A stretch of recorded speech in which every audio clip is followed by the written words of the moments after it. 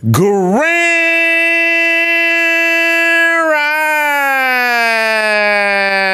Rising, my friends.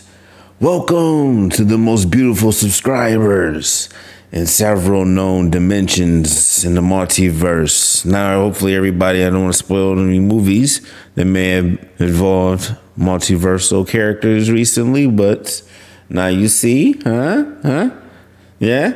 If you're new here, pull up a chair, get relaxed. Well, maybe you be busy and working and just sit and listen and hopefully learn something new. One story here in my mind is still completely boggled out. Okay, let's get started with that. None of this is at every point financial advice or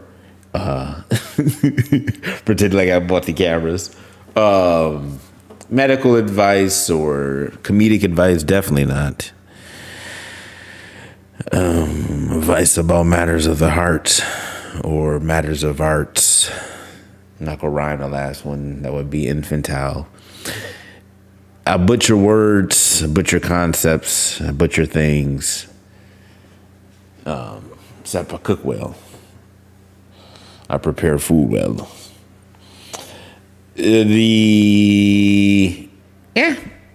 Let's go with it. Up is the crypto market, which is down, which is not good. Kind of an oxymoron in that sense.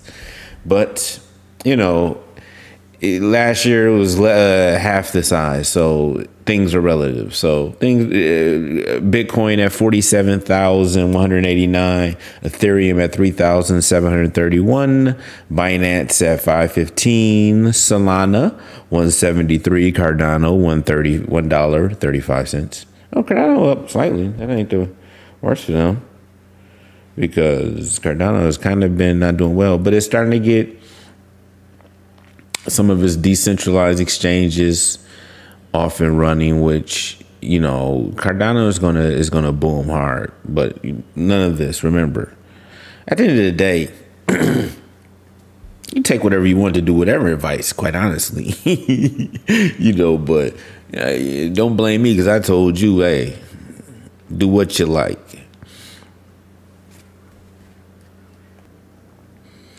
XRP at 83 cents, Terra $85, Polkadot $27.45, Avalanche at 101.61, Dogecoin at 17 cents, Shiba Inu at 4 zeros, 34.05, Polygon $2.55. We will not go through the entire list of 16,000. You remember when I was like, less than 2,000? Can't remember how many it was when I first got it, but it was a lot. 16,000. That is a bit of a shock. Market cap at $2.2 trillion. Stock market futures look down for tomorrow, slightly for the S&P, Dow, and the Nasdaq. Today, NEO looked like did pretty well. Up 14%. Can't be mad at them for that. SoFi was up today. Okay. What are these futures? These maybe not 100%. But you know what I think? Yeah, I think going into the new year, you're going to see a lot of things pop. I think a lot of people sell to incur losses near the end of the year, and then when the new year begin, try to gain and get all these profits as much as possible. So next week you go start seeing probably the market go nuts in cryptocurrencies and the traditional stock financial markets. We'll just jump into kind of stories that I'm not gonna keep you too long. But before that, we're here about that positivity on this channel, and that positivity being if there's someone in your life who has embedded a sense of becoming exceptional, look deep within yourself and say, how do I display my appreciation for this person who has meant so much to me? You know what I'm going to do? I'm going to type something in the comment section of this video, and then I'm going to forward them that video so that they can see I wrote something nice about them for all eternity. Wouldn't that be nice? You know what I'm saying? I know you. I'm horrible about personal life. I was going to say, I know you bums didn't get nobody anything for Christmas, so. But you're not bums. Well, you know, some of you. I may looking at me now, look like a bum. Some would say. Jumping into it, Tesla's gigacasting strategy to be adopted by half a dozen other car makers. 6 of them are in, well, some are, there's just 6 in China. So now is that the half a dozen? Reported he's working with 6 Chinese automakers to deploy similar casting technology as soon as next year. Oh, I thought he was talking about Americans. So if you don't know, Tesla has gone from, you know, kind of a traditional way of stamping out all these parts of machines and welding them together or some way to just finding a way to inject a hot metal into like almost like a big giant toy car, so they can inject a metal into and just cast it, like a big mold of the fronts and backs and put them together. And now are these other car companies, you know, can go from, like it shows here, all these different colors are the different parts that is now just one big part that is the rear piece. And they have, I don't know to show it here, they have the front piece as well, similar, where they have it in one piece and they can do it super fast. So now they cut down, here I read a little bit of it. Tesla's approach to using giant casting machines, nicknamed GigaPress, to make car bodies with just a few massive cast parts is catching on in the auto industry. A Tesla supplier says that it is working with about a half a dozen other car makers. I'm thinking ahead. Automakers taking the same approach. Over the last few years, Tesla has been heavily investing in casting and alloy technology to enable larger cast parts that have the capability to greatly simplify manufacturing. The company acquired several units of the biggest casting machines in the world. They have been deployed at Tesla factories in the US, Berlin, and China.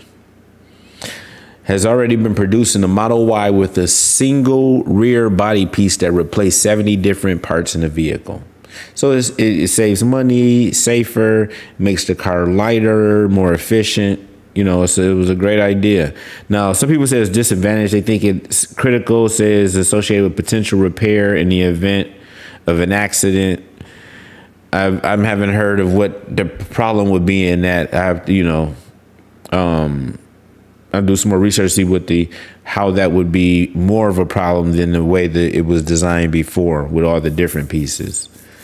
It seemed like you would just still have to, you know, pound out or work out that whatever part that was, or you just replace the entire that part, that back. You know, but you know, don't know how difficult either one of those processes would be. So in other words, they're just saying people are now biting Tesla style in terms of their GigaPress, which, you know, come to expect it when you have something dope over time. People, you know, imitation is the sincerest form of flattery. It is what it is. Now, this is the one I'm like, look, I'm trying to wrap my head around this, and I just... Time crystals created in Google's quantum processor. Time crystals sound like something a video game character would be trying to collect. But this bizarre phase of matter is very real, and now one of them has been created in Google's quantum processor, Sycamore. Regular crystals are characterized by a highly ordered structure of atoms in a repeating pattern. So if those atoms repeat through space, could other crystals exist with the pattern that repeats through space and time instead? I've been doing some other reading of space and time. And what might that look like? In 2012, talks about Frank Wilczek. I may be butchering that. I think I mentioned earlier I butchered a lot of words and stuff. Hypothesized that these so-called time crystals could exist, and by 2016 that they have been experimentally created in a lab. Later studies found them in a children's crystal growing kit. So they occur naturally in nature as well, obviously. So what is a time crystal? I'm trying to understand this in a way that makes sense. Maybe it's about okay, is atoms in a pattern, a LASIK pattern, like a crystalline pattern. So it looks like a crystal in time and space as well, but it also has a motion that does not, that emotion that, I don't want to say does not, that motion that conserves energy or does not use energy. So as opposed to most systems, anytime it, like if I moved, I use energy and I burn off, you're going to have either heat or, something that we may not see, and it may be minute, but it's something that comes off. It may be something tiny, but something happens. These crystals have a periodic motion. It's almost like a pulse, like a frequency that is not energy intensive or has any energy expense, if that makes sense. I mean, look, it's hard for me to understand it. So simple way is, it's almost like a crystalline structure that has a time signature that can go forever. So, okay, who cares, right? All right, so this exists. What does this help in?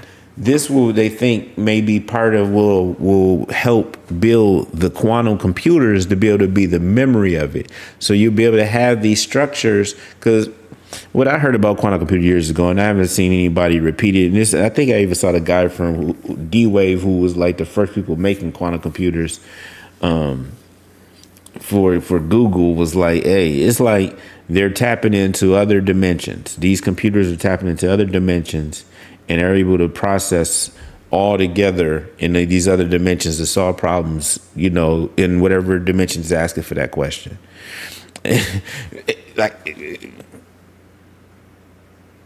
I don't create this stuff. I'm just telling you what I read and seen with my eyes from the people who are creating these things. They're getting paid a bunch of money. As I said, it's not what you believe. It's necessarily people with a bunch of money believe that can impact your life in ways that you can't imagine. So these time crystals appear to be, I guess, like so imagine, we have ordinary memory now that's static in time, in space, can be destroyed. But these time crystals are able to kind of I don't understand way too. I'm trying to understand it. Atoms exhibit motion in a pattern that repeats periodically. So, for example, there's spins flip up and down in a predictable ticking motion. But where it get weird is that this rhythm doesn't follow the frequency of the force that kicked it off. And in a perfect system, the atoms will keep on ticking forever without any further input.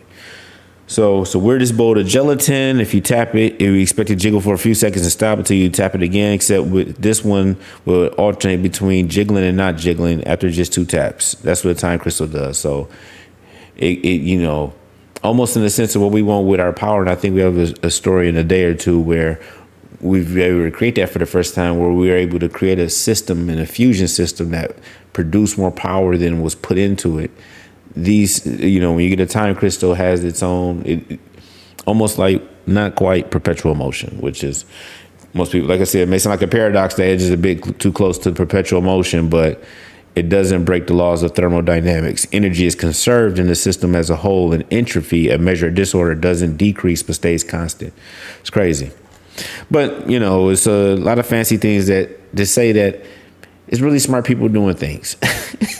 And if you have trouble like me going through that, then just be like, sometimes you just got to trust that it's smarter people building stuff that maybe help us in the future. Goldman Sachs say the metaverse must run on blockchain and heralds crypto tech as a huge disruptor.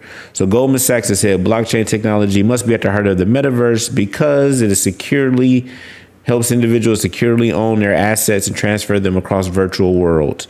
And they're just saying that, they're not exactly sure of what that's going to look like specifically, but they understand that the crypto technology will be at the heart of what will come next, and that the metaverse is going to be huge.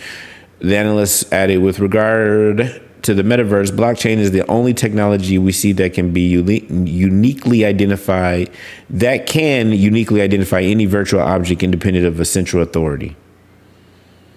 This ability to identify objects and then track ownership will be critical to the functioning of the metaverse wherever it finally materializes. There's going to be artificial intelligence. I'm looking at some now, personally, that, you know, see how it would pan out before, you know, I don't like to just be throwing random things out there when I'm not 100% on yet. Or, you know, put some effort into, super effort into the research to feel somewhat close with. Never 100% on anything. The artificial intelligence got to use money to talk to each other, and that you won't even deal with. You'll have probably an entourage of artificial intelligence that in your daily life that will interact with the artificial intelligence of all the other places and people you come across. So that's what we need to be invested in to get that long-term Skrilla-rilla. For-rilla-rilla. So, you know, hey, we all block this. Now, you know, the end of the year, and the joke earlier, like, you know, look where Bitcoin at. Bitcoin always declared dead. The number is actually about 45. I looked a little bit earlier. This is a little bit beyond. Another article was written was right, but the article I pulled this up a while back. It's 45 times. Bitcoin declared dead 45 times this year. 3 times as many as the entire 2020. Bitcoin in a broader cryptocurrency market witnessed significant volatility as of late, blah, blah, blah, blah, blah. In other words, Bitcoin is going to be declared dead all the time. And guess what? It ain't going nowhere. You know, the Undying. Bitcoin's got to get some names like Khaleesi, you know, the long chain, the unbroken chain. The Undying, Satoshi's baby,